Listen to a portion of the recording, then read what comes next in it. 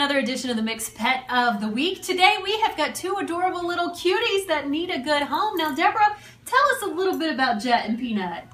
Jet and Peanut came in together, so this is kind of like a special case, Lori. We're trying to see if we can get somebody to open up their hearts, open up their house, to take in these two babies, because they're used to being around each other. Peanut is 4, Jet is 1. Peanut has not been fixed, so he would still be have to be sent to get his sterilization done.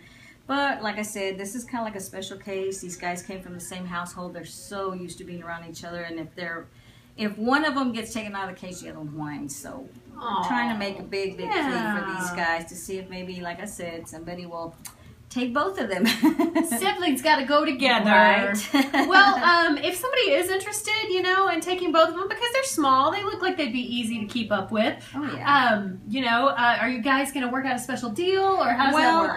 When you adopt more than one, we take off a certain percentage. So for the both of them, it would be $185. Okay, that's a good deal. And if they're interested, just come on by the Amarillo SPCA. Right.